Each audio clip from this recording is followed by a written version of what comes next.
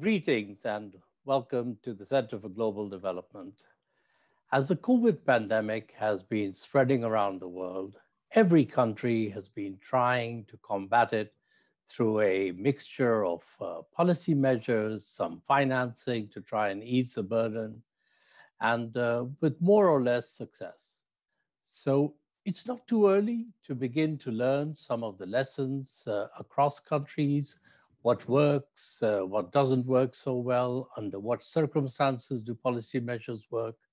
And today we have the opportunity to drill down a little bit into the experience of Pakistan, a country of 200 million people, where after the first 3 months, when the spread of the pandemic followed more or less the pattern you would see in many other countries, since June, there's been a turnaround, and today the numbers as they're reported are a fraction of what they were then and much lower than they are in other countries. So what lies behind these numbers? How reliable are they? How sustainable is the improvement that's been seen in the last few weeks? As we've just seen in Europe, in many countries, after a similar improvement, again, you see a resurgence of the spread of the virus and people beginning to worry about a second lockdown in many countries. We have a fantastic panel to help us understand these issues. Three of the leading policymakers from Pakistan who have been leading on different aspects of the response to COVID. Asad Umar, who is the Federal Minister for Planning, but who has also been coordinating the government's response to COVID. Asad, welcome. Great to have you. Sania Nishtar, who has the title of Special Assistant to the Prime Minister on Poverty Reduction and Social Safety Nets, and who's really been also leading the scaling up, the impressive scaling up of social protection through the use of technology and also use of technology in trying to pinpoint ways in which the spread of the pandemic itself can be controlled. And Reza Baqir. Reza Baqir is the governor of the Central Bank of Pakistan, and he's been worrying a lot about the economic consequences of this crisis and how to manage that in terms of financial market stability, in terms of the foreign exchange situation, in terms of the macro consequences, and also dealing with international institutions in that context. So they will be able to give us a very nice perspective of what's been happening and also what's keeping them awake at night now. What are they worrying about? And then we have two colleagues from CGD who have been looking at the COVID pandemic and the response to it across countries. Kalipso Chalkidou, who's head of our global health work, has published a lot recently on both the epidemiological dimensions of the COVID pandemic, but also looking at the variation across countries in the response and perhaps some of the unintended consequences of focusing on COVID in terms of what's been happening to health indicators more broadly. And Alan Gelb, who's been recently focused a lot on digital ID systems and how they can help to improve the interface between governments and people. Well, the COVID pandemic has sort of brought that very much to the front because many countries have been looking at scaling up systems in that way. So what we thought we would do in the hour we have is to start off by asking our panelists from Pakistan to take 5 minutes apiece and give us a little bit their perspective, and then have Kalipso and Alan perhaps raise any questions from an international dimension, and then I hope we'll have a good conversation to drill down in this. I should note before turning to our panelists that we are doing this event in association with the Consortium for Development Policy Research in Pakistan. And I want to thank them and welcome them to this as well. So, Asad, Mary, I turn to you first, perhaps to give us a little bit your overall take on, how do you see what worked, what dimensions of the response were most effective? Are there any lessons that you would like to share for other countries? And what are the things where you're still worrying about effectiveness and next steps? You're on mute, Asad.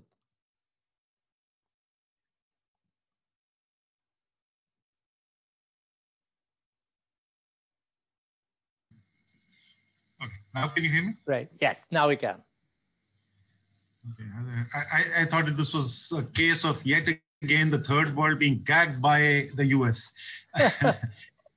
Good evening or good morning to, depending on where you are. Thanks for the invitation, Masood. I'll just in 5 minutes try and go through an overview of how we dealt with the crisis and what are the steps that we took. I'm not sure if there is learning for anybody else in that or not, but at least I'll share with you the thought process that we went through and the decisions that we took. So I would say if I was to analyze the Pakistani response to the crisis, the beginning was a very, very clear-cut position taken by the Prime Minister that we have to take decisions based on balancing the need to protect both lives and livelihoods. And back in early to middle of March, that was not a popular position to take because people used to argue that there is no trade-off and you should focus purely on the health aspect of the pandemic, and that would also give you the best long-term economic returns. We took a different view, and as I said, the PM was very, very clear about that. And the reason for that used to be very simple. Everybody was talking about shut down Pakistan for 2 weeks, shut it down for 4 weeks. And his simple question used to be, okay, so what will happen after 2 weeks or what will happen after 4 weeks? Will the virus go away? And if not, then that's not a game plan. Keeping your fingers crossed and hope for the best is not a game plan. So what was done in order to both formulate and more importantly, as those who know Pakistan, implementing policy has always been the biggest challenge. And the decision that was taken at that point in time was that we needed a national cohesive effort. So a platform was created. It was called the National Coordination Center, and it was headed by the Prime Minister himself. All the provincial chief ministers were a part of it. Several of the federal ministers were part of it. And then a couple of weeks, this is middle of March, end of March, there was a decision that to operationalize the decision-making, we needed an operational platform, and a National Command and Operations Center was set up, which I chaired, which had a military component to it, civilian federal agencies, provincial agencies, and we worked round the clock essentially for 4 or 5 months and used to meet formal meetings every morning chaired by myself over this period. When we looked around, we thought that the best global practice that we could find was what had been done in South Korea. And that's by now the famous testing, tracking, quarantine strategy. We followed that. In order to make that happen, there were 2 different elements to it. One was creating an administrative structure which started from the NCOC and went down to the grassroots level across Pakistan. There were thousands of people from both the health departments, the provincial health departments, as well as the administrative side of the provincial governments which are involved in this. And as I said, all the way going down to the grassroots. The second element of it was use of technology. Fairly sophisticated technology got used, which allowed us to do 2 things for this strategy. One was the ability to track the contacts of those who were tested positive. And the second thing was that then taking that data of index persons, as they're referred to, and mapping it onto population centers, using geotagging, we were able to identify hotspots. So what we did was we were able to come up with a strategy where I remember in middle of June, we were locking down 5% of the population of the country And in doing that, we were able to contain 43% of the total active cases in the country. So with while minimizing economic destruction, we were able to make a significant dent in the growth of the virus and its spread. And as a result, our R0 values, which in late May were above 2, by the end of June had come down below 1, and that's the decline, and that was followed by the decline in the numbers that Masood, you were referring to. That process has continued to be fine-tuned. We now have contact tracing numbers, a national average for each index person. We are now being able to identify and then contact and test, and if need be, isolate 15 people. Those are actually better than the South Korean numbers, which are there in early March. So they're world-class numbers, and I explained to you the methodology. Similarly, the targeted lockdowns or the hotspot-based lockdowns, as I referred to, were initially broad lockdowns. Then they were made more specific. The current phase that we are going through, we call them micro SLDs, micro smart lockdown. What's the bottom line result right now? Starting from the middle of August to where we are right now, our positivity ratios are below 2%, which had peaked at 22% in the middle of June. So they're down by a factor of more than 10. Our mortality numbers, which had peaked at 124 daily deaths in the middle of June, have been for the last 5 weeks in single digits on a daily basis. So mortality is less than 10 persons per day over the last 5 weeks. And right next to us, of course, is India, which is north of 1,000 people dying of COVID on a daily basis. I just took out some data last 6 weeks. The per capita mortality numbers in this period, in this last 6-week period in Bangladesh, are 5.5 times higher than Pakistan. In India are 17 times higher than Pakistan. And in Iran, which is just west of Pakistan, our west neighbor to the west, it's 46 times higher than Pakistan. So Pakistan is like literally in the bubble in this particular area. All the other numbers that we have been tracking, hospitalizations, people on oxygen, people on vents, etc., all show the same trends. What do I worry about? As somebody was asking me the other day, my job is to worry. So I constantly find new reasons to worry. The next big thing, and it's actually the last big thing in terms of opening up the country, is the school opening. We're doing it in 3 phases. We opened the higher schools last week. We're opening the middle schools this week. And the following week, if everything continues to go on track, we open the primary schools. And between these 3 steps, we will be sending more than 50 million children back into school. There are 300,000 schools in Pakistan. There are 2 million teachers. So this is obviously a massive thing which is happening. In the end, the last thing, there was a question, Masood, you had asked about role of technology. I already talked to you about technology that we identified or used for contact tracing and modeling. There was also 3 different groups that we were using for forecasting where the disease was headed. We also were able to develop for Pakistan. Those who are not familiar with Pakistan may not think it's a great thing. But the ability right now, we've got 750 or so hospitals in Pakistan who are dealing with COVID patients. And I can give you live data about how many beds are occupied, how many went, and so on and so forth on a live basis. That's a big development. And then we've created an app so that any citizen could just download that app and you would know where your nearest hospital is, where a bed is available, and where facilities were available. We also put in place a software specifically for the incoming air travelers, and Fast Track is what we call it. Telehealth and tele-education were extensively used because you had shut down, mobility had been reduced, and schools were closed. And all of this was backed in many cases by the use of artificial intelligence also. For example, the SOP compliance monitoring that we have been using was both administrative and technology based. So you take videos from all the smart city, the safe city cameras, and even the news coverage that you would get. And then there was a program at the back of it, which is run through artificial intelligence, which would give us the percentage compliance of SOPs in different parts of the country. So technology played a very, very significant role in this whole thing. So I'll stop there with my opening comments.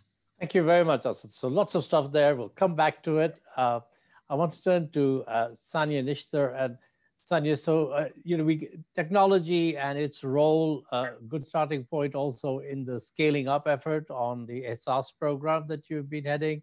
I think I also, given your medical background, want to get a little bit your sense of what do you see as any collateral damage of this in terms of other health outcomes and health indicators, which is something that we worry a lot about in many country cases.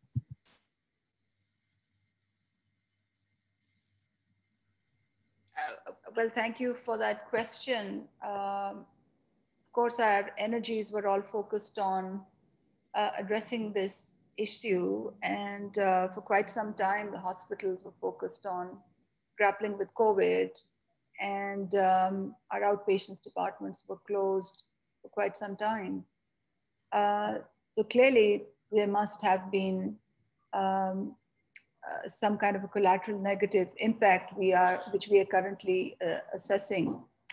But coming to the other side of your question, as Asad Umar has just outlined, extraordinary measures were put in place, and as a result of that, we saw an early decline of disease. But as he himself mentioned, it was a very tough call during the initial phases of the pandemic, because it was lives versus livelihoods, and the government had to tread a very fine line. And I think in hindsight that the Prime Minister navigated the situation extremely well. His leadership was critical to where we are today, and I think that the NCOC played a remarkable role with the daily oversight that it exercised over the entire process. I was responsible for the social protection aspect of this, which was as critical as the health aspect. The reason why that was the case was because the microanalysis of our labor force survey showed us that there are 24 million breadwinners in the country who either work as daily wage workers or have piece rate remuneration, or they are self-employed in Pakistan's very large informal economy. 24 million breadwinners. When you multiply this with the family size, you're looking at northwards of about 160 million individuals. That's a very huge population. That's 2/3 of the country's population. And we actually saw, the stress was actually palpable on the streets. You know very well that Pakistan has this amazing culture of giving, and a lot of our friends and colleagues would tell us that we've filled up our cars with rations and we want to go out and distribute, but when we go, there are throngs of people, because all the daily wage workers were stranded in major cosmopolitan cities, the inter-district, the intercity traffic, the interprovincial traffic was we couldn't allow that to operate as normally. So there were these millions of daily wage workers stranded in major cities, away from their family, not having daily wages, dependent on handouts, and the situation was extremely tense. So about two weeks into the lockdown, our major cities were virtually at the verge of civil unrest. So the government preempted that, and as part of the 1.2 trillion rupees package that our Prime Minister announced, there were initially 144 billion rupees earmarked for ESAS emergency cash, and it was subsequently increased to 200 billion, which is about $1.25 billion. The mandate that was given to us was to support 16.9 million families and to give them a subsistence allowance of $75 each to each family. And the thinking at that time was that hopefully this will tide them over a couple of months, and by then we would have controlled the disease spread.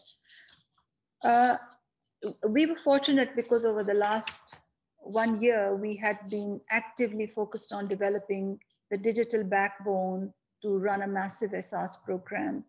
And there were three things in particular that we had developed over the last 1 year, which we brought into play during this period. One of them was a biometric payment system. We had started the procurement in January 2019, and in October 2019, it had come to fruition. We had brought on board 2 commercial banks, and the system that we had deployed was end-to-end biometrically enabled for payments. Now, that was one asset that we had in our hand. The other one was a SMS-based request-seeking mechanism that we had, and we had conducted extensive exercises, war gaming exercises of how that would play out, how the SMS would hit our databases, what kind of messages would trigger, what would be the pros and cons. So all through last summer in 2019, we had been doing these blackboard exercises, war game exercises, practical exercises of this.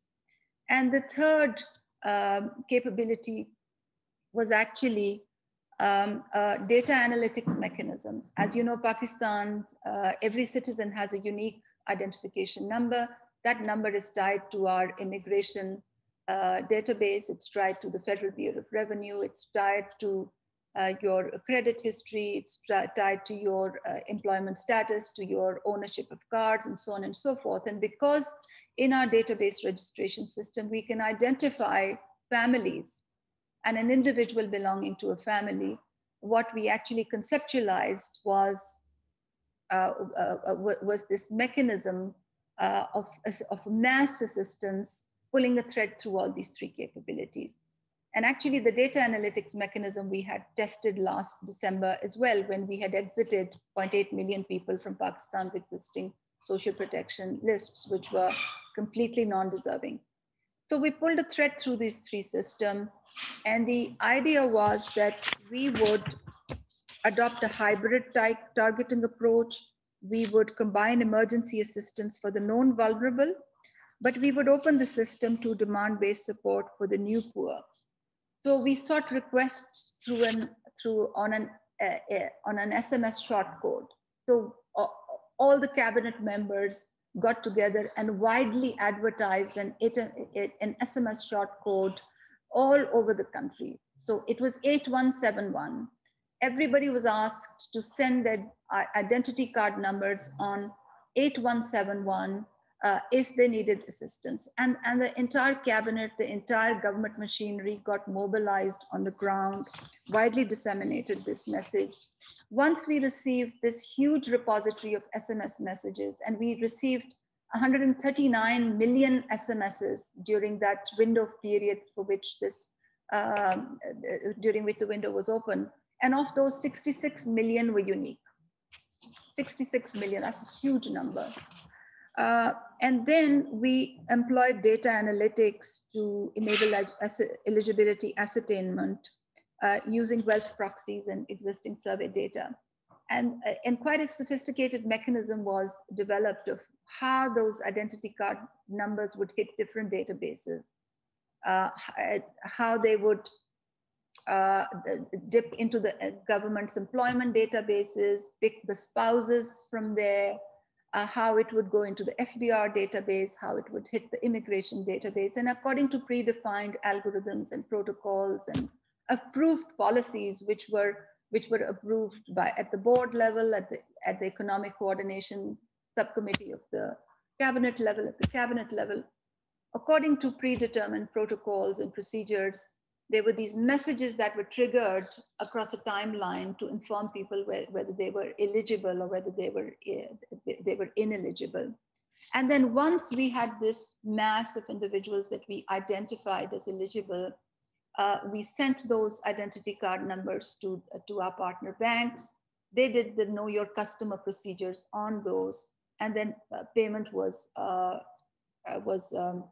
authorized. And we actually had to make payments, we cascaded payments. And we took the National Command and Control Center fully on board. They would help us to convene the chief ministers and the chief secretaries and inform them about what was coming their way. So in each union council, we would send a certain number of SMS messages saying, okay, today is your turn to collect payments. This is where you go. This is how you collect your payments. And this massive operation where we were able to give money to half the people in the country, half the people in this 5th largest country in the world, required this huge coordination. And this huge coordination was done during a period, during a very difficult period when the country was during a lockdown, when there was difficulty moving huge amounts of cash on the ground, when COVID-related precautions were a real challenge. So the long queues were a problem. And it was basically a whole of government effort that enabled this massive operation to come together. And a very courageous decision of the Prime Minister and of the cabinet to let it go forward. And when we went into this, we knew that there were many challenges we were going to be faced with, and we continue to tackle these challenges as we went along. As the Chinese say, we were basically feeling the pebbles as we were crossing the river. So first week I went into the field, I found out that a lot of laborers, so every laborer that I saw that day had heard about 8171, each one of them. And I recall speaking to a laborers congregation, and half of them were absolutely silent. And I asked them, I said, why have you not SMS'd the government? And they said, well, we own mobile phones, but we don't know how to SMS. And that is when, you know, I called up all the cabinet colleagues. I stood there and I sent out televised messages saying all volunteers have to come and help them SMS. Then we found out that a lot of them did not have credit on their phone. So we went to the ECC, we got approval for a waiver there. Then the retailers who were working with us told us, this is a very difficult environment. You're hurling us out of our houses, you're pulling us out of our houses. You have to waive off commission on the 42 rupees commission on the 100 rupee that, you know, that the partner banks gave us. So on the go, we had to get the sales tax waived off. We had to get the advance income tax waived off. And there were permissions required from ECC and from the cabinet and from all the four provincial governments. It was a very, very complex task to turn around. Then we discovered that we were confronted with lots of cyber attacks of various sizes and shapes. So there were different agencies involved to exercise vigilance on that. There were issues related to biometric failures that we had to resolve with our partner banks. I recall the first week when I was on radio responding to requests, there was a girl who called up and said, I have received a message that my father should receive money, but my father has actually died. And I had to explain to them that there are limitations of data-driven messaging. So if your father's death has not been registered in our database authority, I have no way of knowing that he has actually passed away. And if our algorithm tells us that he's the one who's eligible in your system, he will get the message. So this had to be all these limitations of the system, all these details about where to collect the money from, what does a KYC mean, how do you do a biometric, how do you line up in a bank. It was a massive, massive operation done for the first time, covering half the country in a context of extreme uncertainty. And it was an enormous privilege to be the face of it at that time.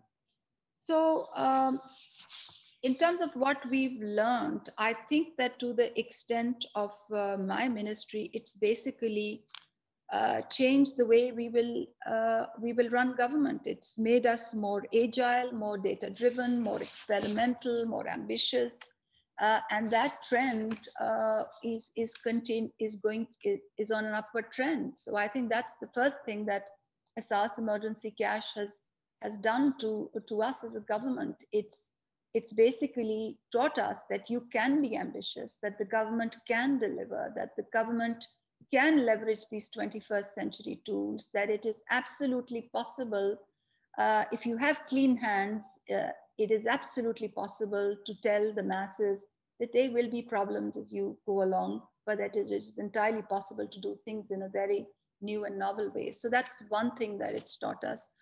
The second thing that it's taught us is that it's kind of offered us invaluable experience in delivering a massive national program in a context of complexity and uncertainty with speed. And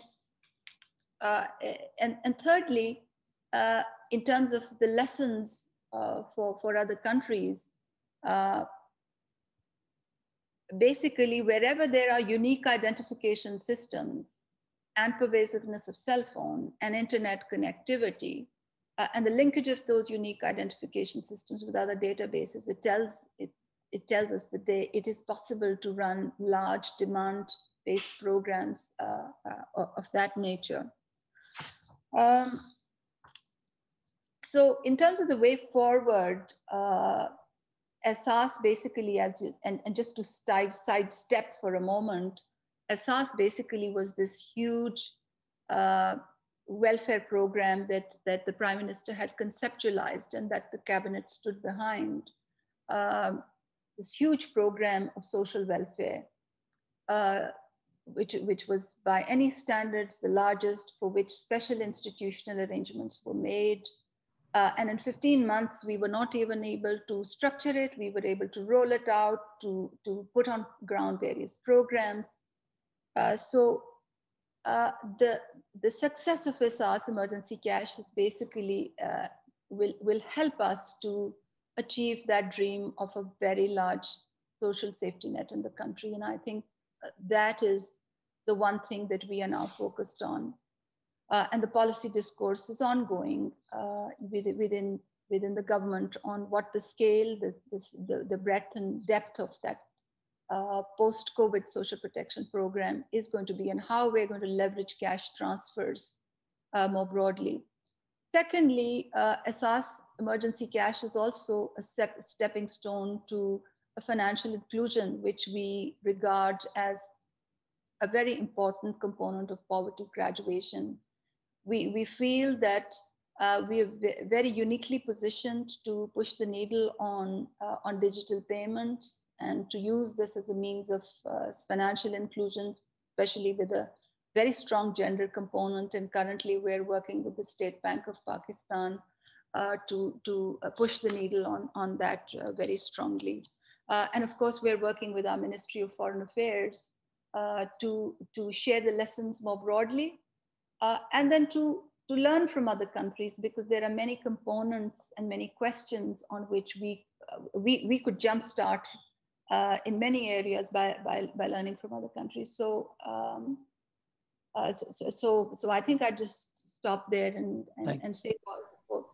Thank you very much, Sania. That's really impressive, and we'll come back to this issue of financial inclusion as well as the use of technology. So Reza, we were to scale up social protection. There's a big macro hit that you've been managing. The economy slowed down this year, virtually no growth, maybe a little bit negative. And you're also in the process of trying to manage a stabilization program with the IMF. So from where you sit, how do you see this now playing out in terms of the recovery and also the challenges that lie ahead? Thank you, Masood, first of all, for organizing this and for having me on your panel. I have to say that I'm struck that usually when Pakistan is discussed in international fora, and Masood, you and I both used to work for the IMF as well, it's usually not something positive. It's usually because some boom and bust cycle has occurred and some issue has emerged. But I'm struck this time around that there's a very positive story about Pakistan. And I think the credit of this goes first and foremost to the good work that was done to handle the COVID crisis. I think Asad Umar is here and deserves a lot of credit for the way that was handled. And second, I think another shining example is the work done by Sania and her team on providing social assistance. And again, I think one of the very few countries in the world that has, number one, flattened the curve so quickly, and second, provided and scaled up social assistance in such a remarkable manner. And this crisis, the economic crisis, is first and foremost a public health crisis. It's a humanitarian crisis. And I think in these things, these areas, Pakistan has demonstrated that it can be the subject of a positive story in an international seminar. I'll talk to you about the economic side of it and how the response was given. And I'll make 3 points. My first point is that pre-COVID, Pakistan was quite well prepared. And it was well prepared because Pakistan had started in the summer of 2019 on an ambitious economic reform program to tackle issues, very difficult issues that had plagued previous governments. And the credit goes to the Prime Minister for having taken the bold decision to go ahead with the tough adjustment program, to have empowered his economic team led by the finance minister, as well as the central bank and others to take the decisions that were difficult. I'll tell you there were two main problems about Pakistan: the current account deficit and the fiscal deficit. Current account deficit was approximately $2 billion a month that Prime Minister Imran Khan inherited. And through a series of measures, including giving the backing for changing the exchange rate system of Pakistan to a market-based system from one which used to be a fixed exchange rate system, that current account deficit before COVID had pretty much been eliminated. So a monthly deficit of $2 billion, historically unprecedented, had been eliminated, and the current account was broadly in balance just before COVID struck. The second key problem that Pakistan had always had was a fiscal problem. We had a large fiscal deficit and a public debt burden that was growing. And again, due to the very, very strong, ambitious, tough, well-managed reforms in the Ministry of Finance, our revenues began to grow between August and January, August 2019 and January 2020, in the range of 15 to 25%, well above nominal GDP growth. And our primary balance was in surplus for the first 9 months of the fiscal year after several years. So both the reduction in the current account deficit and the improvement in the fiscal deficit demonstrated that Pakistan had begun to implement a reform program. It had moved forward on addressing these two main issues. And that is what allowed us to be well prepared, Masood, to give an economic response when COVID struck.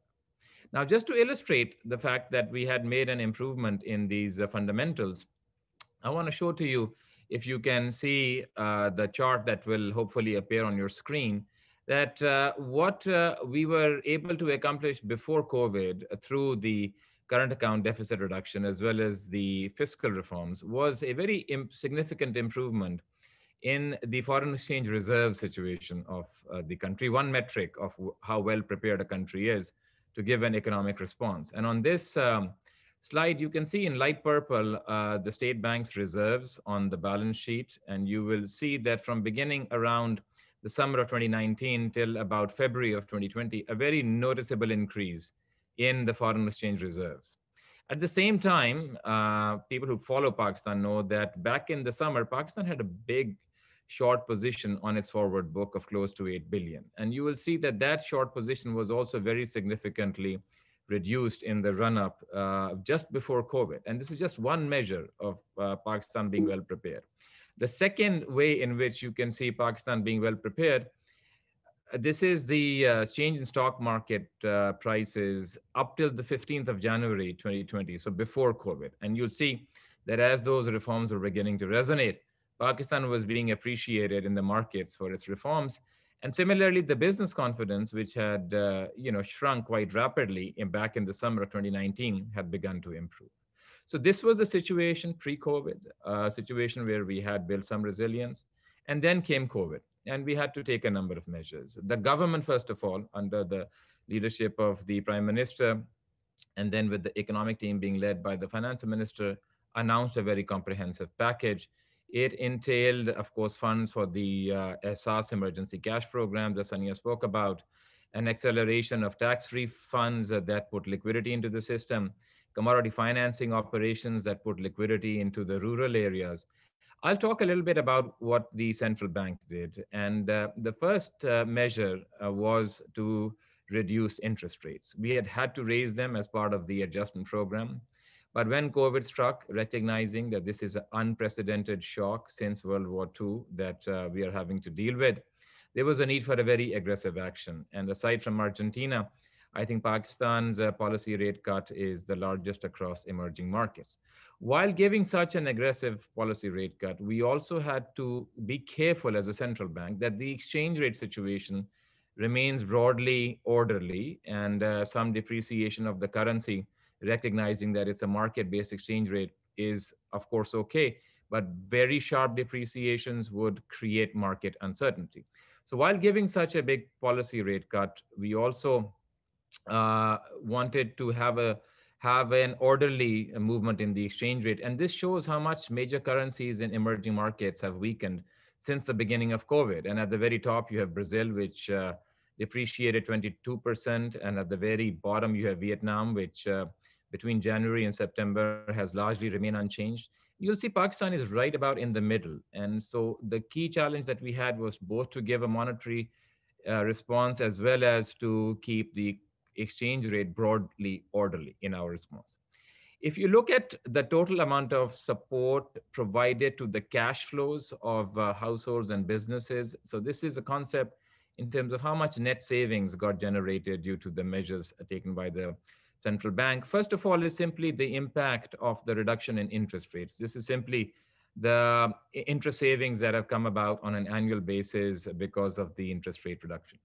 But second, in red is a program for a deferment of principal loan repayments.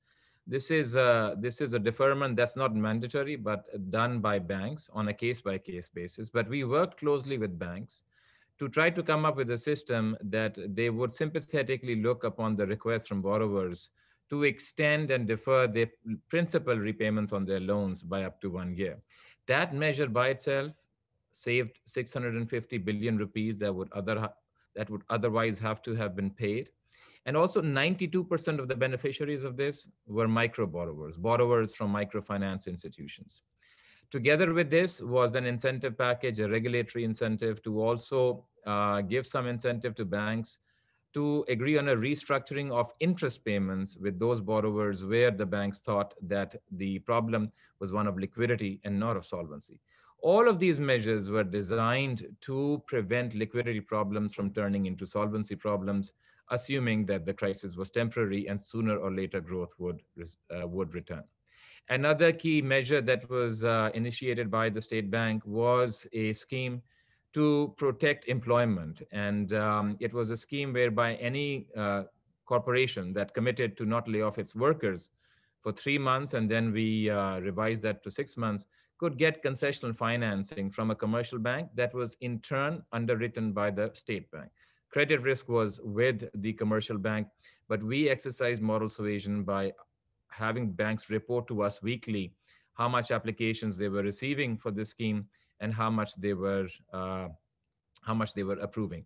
The federal government also helped by giving a partial risk guarantee for the SME sector and the small corporate sector, first loss base guarantee of up to 40%, which helped to realize that 50% of the beneficiaries of this payroll financing scheme were SMEs. And if you look at SMEs and small corporates, 70% by numbers were small borrowers. So you will see that in aggregate, we were able to inject about 3.8% of liquidity into the system.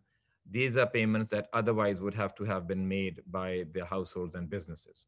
Now, in addition to simply the magnitude of the measures, this is also the number of times that the central bank either introduced a measure or refined a measure based upon industry feedback. And it's plotted against this hill is the curve of new cases that, as Asad Umar was explaining, we were able to flatten. So this is simply a visual graphic to show that it was a time where the economic authorities had to be quite proactive in terms of not only introducing measures, but also revising them in light of the feedback from the industry. So then, so my second point was about the response that was given, a timely response. And I want to now end with talking about what is the outlook. And as I was talking, fiscal deficit is one key area of concern. When we were giving a response, we also didn't want to give such a big response that we deplete our buffers. And this chart is meant to show the pre-COVID fiscal path and the post-COVID fiscal path, both in terms of the balance and the debt. And you will see that there is a small deviation, but under a scenario where we resume growth, that deviation is expected to be temporary. Similarly, while the level of public debt is high, it's good to remind that Pakistan's structure of external debt is actually quite favorable. And this is a chart that shows on the horizontal axis external debt in percent of GDP.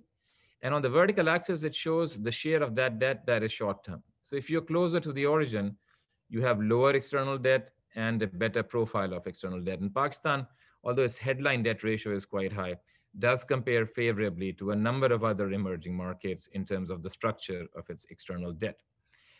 Because of, first and foremost, the very comprehensive manner in which the COVID crisis was handled by Asad and others, you will see that now our business confidence is returning. On the left is the business confidence index from the State Bank surveys, and you will see a very, very sharp rebound.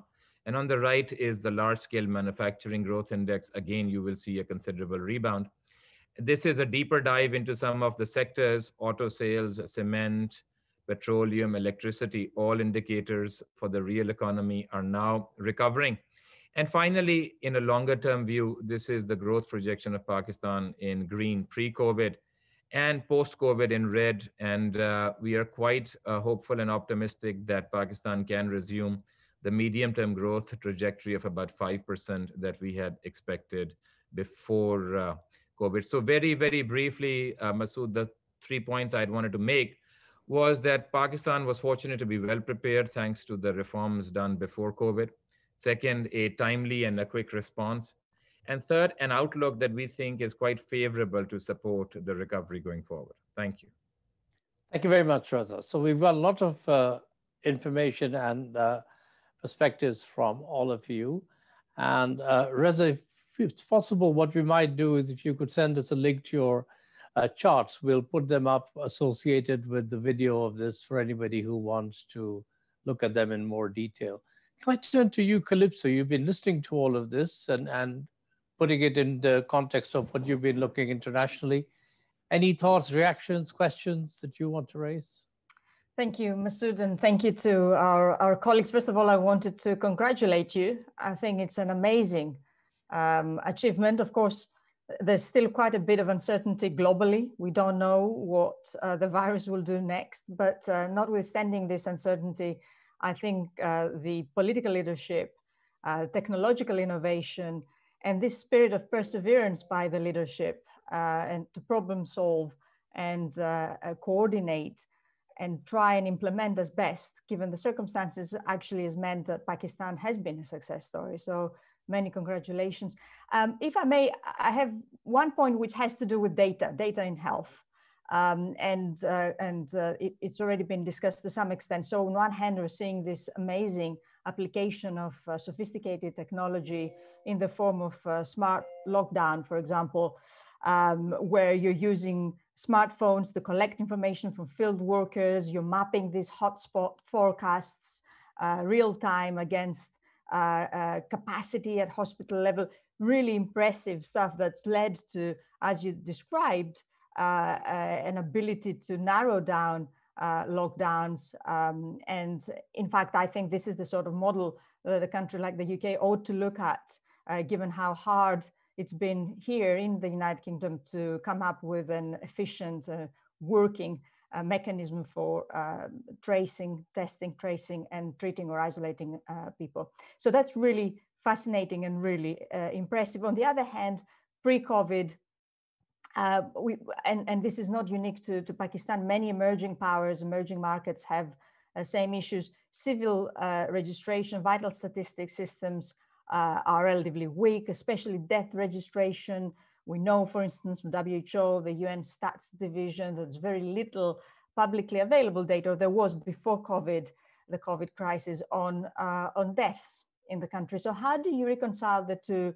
And perhaps some thinking on lessons on the future. How can one learn from the crisis, as Dr. Nishtar flagged already, to improve those vital statistic systems using technology? So it's actually been an opportunity to get the data right for so many other purposes moving forward. So that's my main point. Over to you, Masood. Thank you very much, Kalipso. I'll come to Alan, then I'll come to Asad first, because I know you have to leave a little bit earlier, Asad. So, Alan?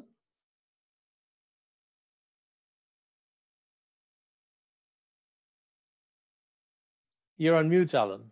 There we go. Okay. Yeah. Well, thank you, Masood. And thank you to all our panelists. I mean, this has really been an eye-opening presentation, I think. And a lot of countries can learn from what Pakistan has done, both on the health side and on the social protection side. I mean, we have been trying to follow countries and compare the way that they've been able to use their assets. They're usually digital assets or data assets to mobilize very rapidly large programs of social assistance. And I think if you look across countries in the world, you know, Pakistan is one of those countries that needs to be looked at for lessons for other countries as well. It is a leader in terms of how it has mobilized these assets. Its ID system, its social economic register, and its record of having made very large transfer programs to refugees, to flood victims, and of course the Benazir program. So you had something to build on, and I think the way you've built on it innovatively is really, really impressive. So as we look at Pakistan, we compare it to countries like South Africa or Brazil or Namibia, which has an innovative program, or even India. We see many, many lessons coming out of Pakistan. And I think you brought out those very well. One question that we've been asking ourselves is how countries are now picking up the pieces to look towards the future of their social protection systems. And you touched on this, Sania, at the end of your presentation.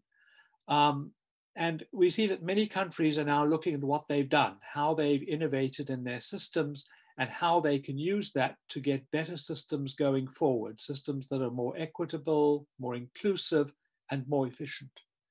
And I'd be interested to know a little bit more about how you see that challenge going forward on learning. And I can think of 2 or 3 areas that I would like to know more about what is the thinking in Pakistan. One is the whole question of screening. The countries are very successful in getting large volumes of applications for assistance, but then it's very difficult to screen. And in your SAS program, you have different categories. And for example, you have a category 3 where the screening goes back, it seems, to the local governments.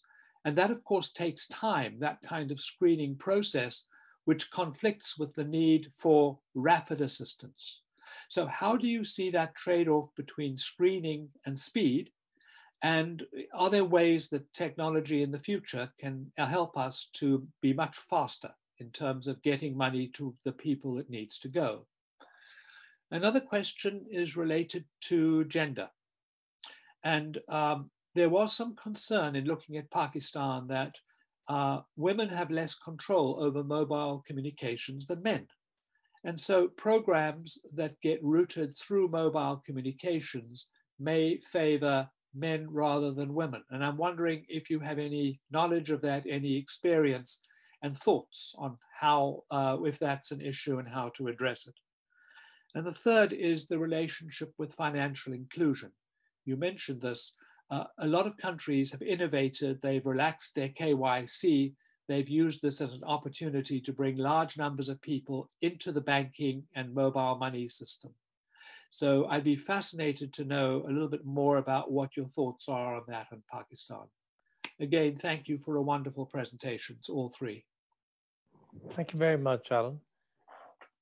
Could I just add one question or really it's a thought? I mean, I think to me, the biggest learning from listening to you and from watching what Pakistan has been doing is that, you know, when faced with this unprecedented challenge, the way you were able to bring together technology, communications, innovation, and organization to deliver one of the largest social protection programs, up and running in short scale, ability to pinpoint where the virus is concentrated and being able to do these sort of very micro-targeted lockdowns. I mean, all this really is quite extraordinary in terms of the ability of government to come together and do this. And I guess my question really is, at some stage, this crisis will pass. But there are many chronic problems in Pakistan where it's precisely this. We've not been very successful in terms of mobilizing either organization or technology to deliver the same kinds of outcomes. And, just to think of one, the problem of raising revenues and the tax rate in Pakistan. The tax take has been a sort of 30, 40-year-old chronic issue. How does one think about taking the learnings and the sort of confidence that comes from having mastered this particular exercise, this pandemic, and applying it to some of the other areas of governance and governing going forward? I think that would be an interesting issue also to reflect on. So, Asad, I know you have to go first. So could I turn to you to see if you had any final thoughts? I'll comment on what you just said, Masood, and the first question that was asked about the data regarding deaths and other health statistics, and then I'll be taking lead. So on the health statistics, the answer is yes, the data is not perfect, and we realize that. And when we were trying to track down the data on the cases we had developed based on the seroprevalence work that we had done, we kind of had a multiplier which told us that if X number of cases are being captured, then what the real spread of the disease was. So we carried out first a localized seroprevalence study and then a national study. But the data that we took as more accurate was the data related to hospitalizations and mortality. But even the mortality data is not perfect. So we actually drilled down all the way. We took 4 major graveyards of Lahore and some of the major graveyards of Karachi. And we had boys going down into the graveyards and opening the registers and trying to reconcile data. So a lot of learning there. First learning is it's still not digitized. So that's the first thing that needs to be done. The second thing is multiple jurisdictions. So you have more than one agency dealing with the reporting of the data. So fair bit of learning, and we've already made some of the recommendations, and hopefully the local governments, because this is devolved decision-making, this is decision-making which is done at the local level. So each city or each metropolitan will have to do the decision-making, but that learning has been shared there. But on the positive aspect of it was WHO did a study which they put up on their website, and that was dealing with the accuracy of the reporting of the COVID numbers. And in the region, Pakistan was supposed to have the most accurate reporting. And in fact, we were significantly better than UK. I mean, that came as a big surprise to me, but according to the WHO analysis, ours was considered to be more accurate, but still a lot that can be improved there.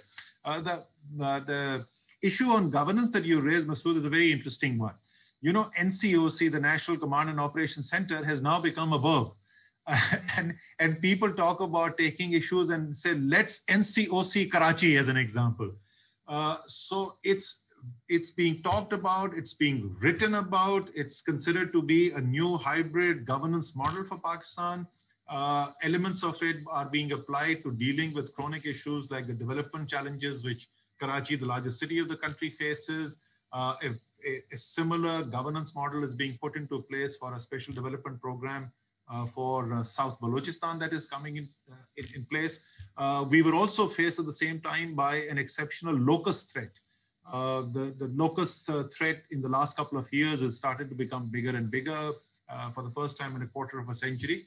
And Mr.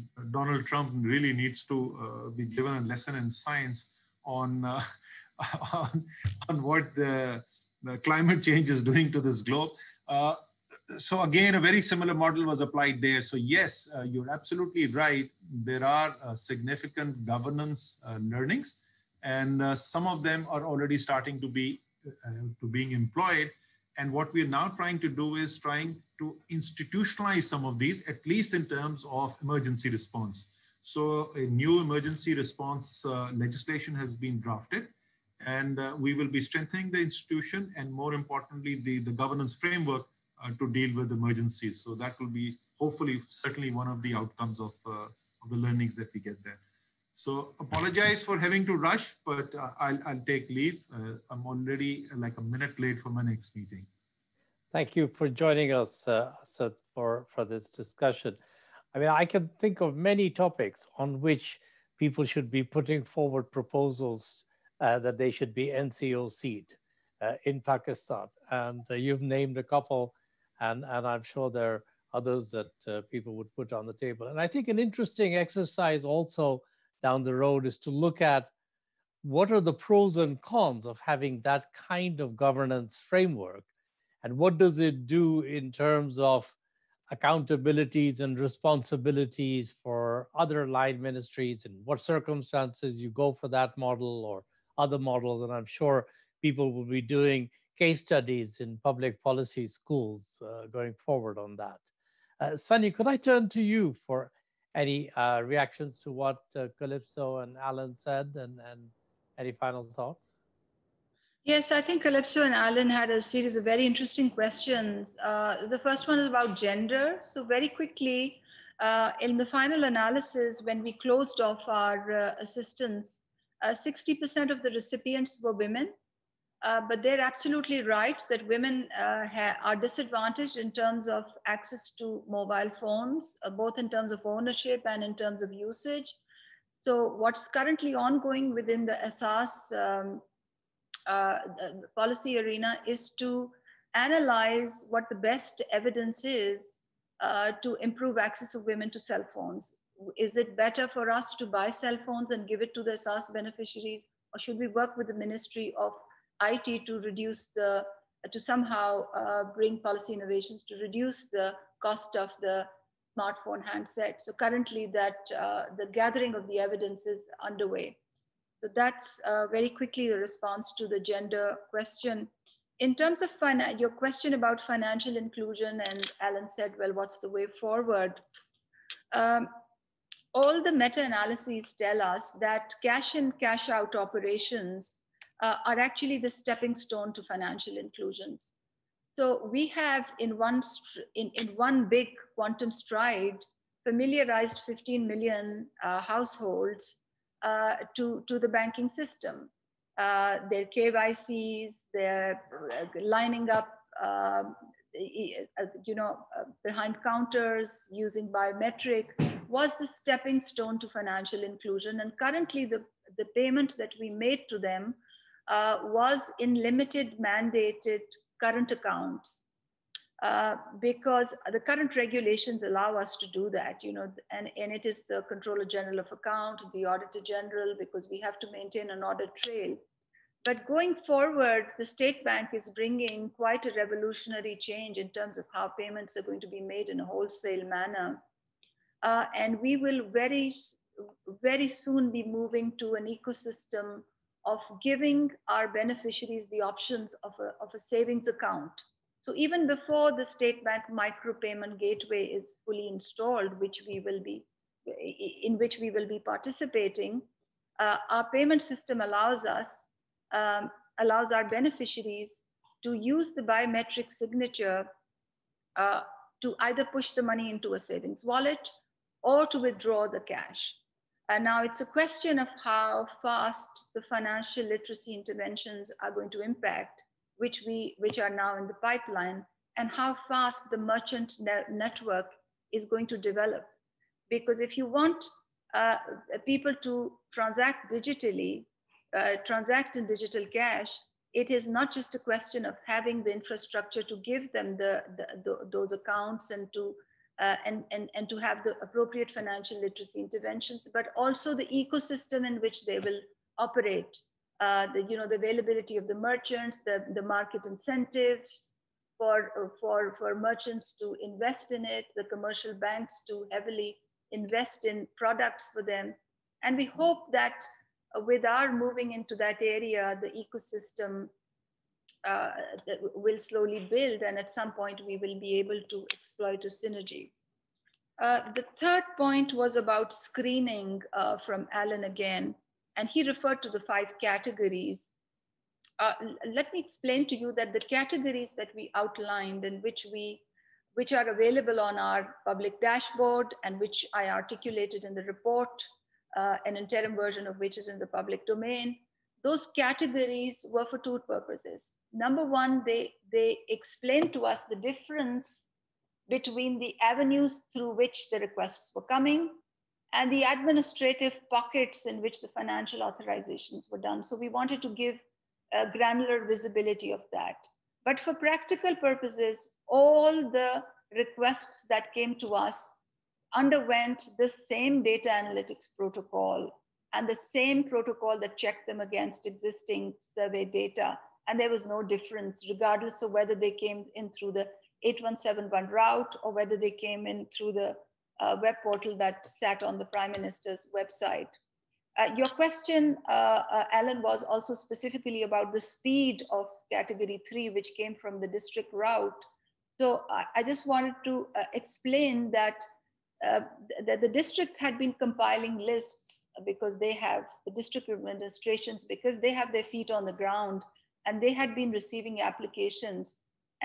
So we just wanted to provide them with an opportunity to pass on those applications to us in a secure way. But for all practical purposes, the data algorithms, the methodology for dealing with all the applications was same. And I've articulated it in a report as well. And since Masood has mentioned that there will be an option of sharing other details with this video, I'll be very happy to share the interim report with you.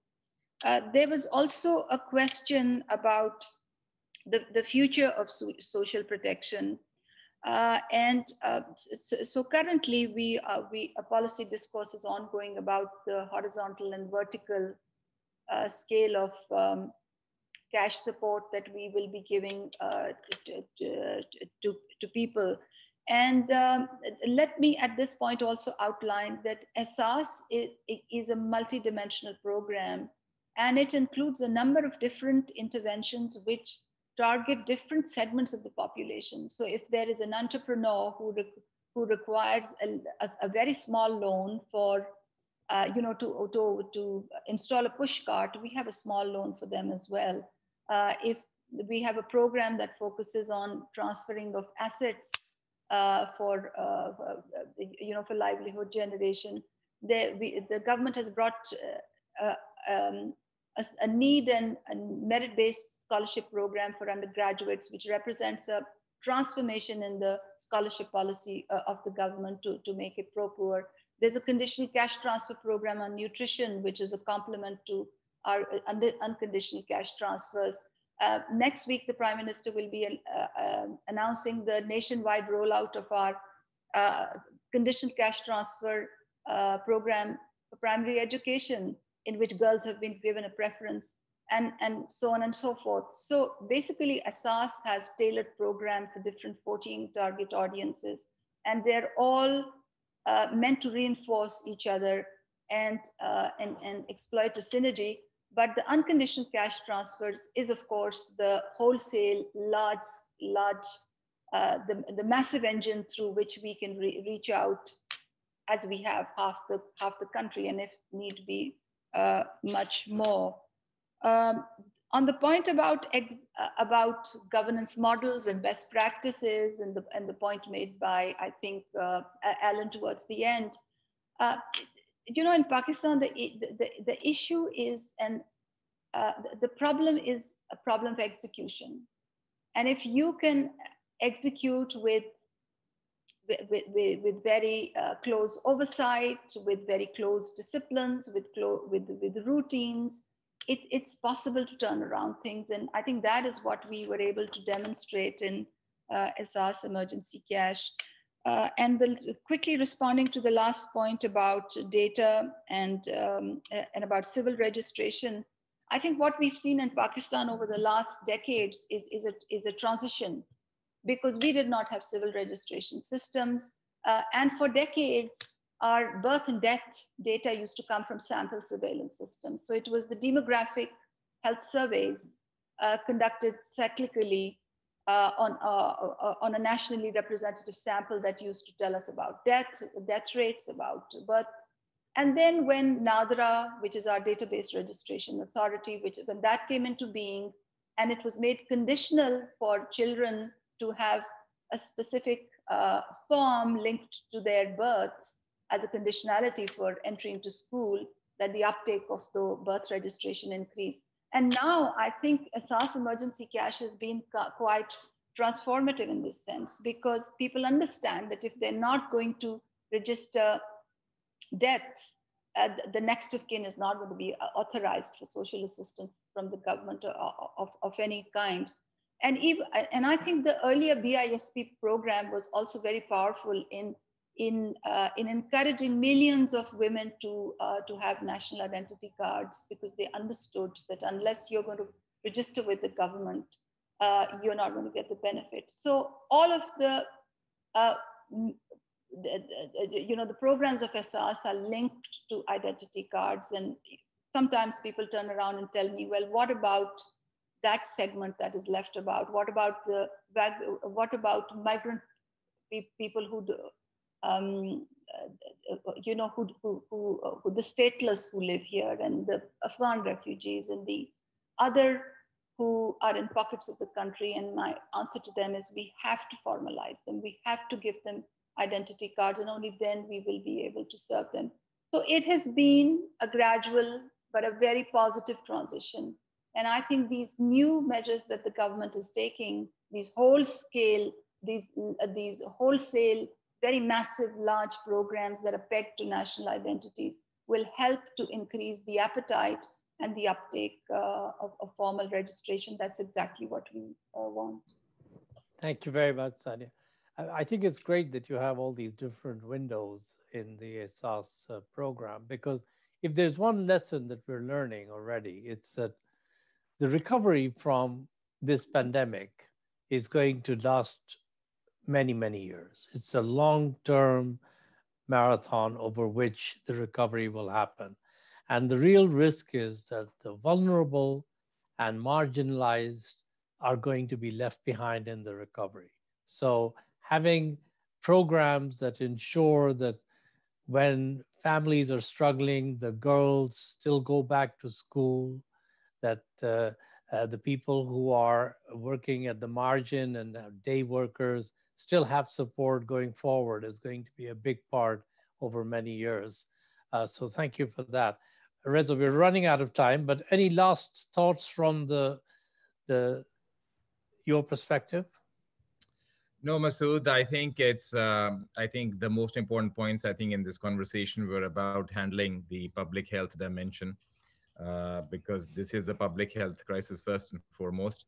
I think there's a story on the economic side, and I'll just leave your audience with the thought that had Pakistan not embarked on those reforms pre-COVID, and had COVID struck when our fundamentals were the way they were, before the beginning of the reform programs, the economic toll would have been a lot higher. So it really was a case where you want to patch up the roof before the rain starts. And thank God we had done a bit of our work in patching up the roof when COVID struck. And now let's hope the rain stops soon, so that any remaining weaknesses in that patch up in the roof don't begin to cause problems.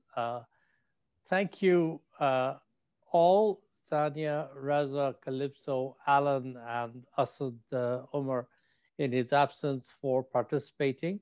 We had a couple of questions online, and one of those sort of went over the same issue, which was the need to use this governance model for other problems like climate change, which are having a big impact, as Asad Umar mentioned. The other, of course, is that as you move from this phase to the next phase of the pandemic, you'll have to start looking at sort of asymptomatic people who are also either carriers or looking at antibodies. So changing the testing strategy in accordance with the evolving nature of the pandemic. So thanks also to all of you who were joining us online, and we will get the presentations and the documents that Sania Nishtar was talking about and make those available to anyone who's interested. So with that, let me also thank CDPR, our partners in this in Pakistan, for their participation and support, and bring it to an end. Thank you.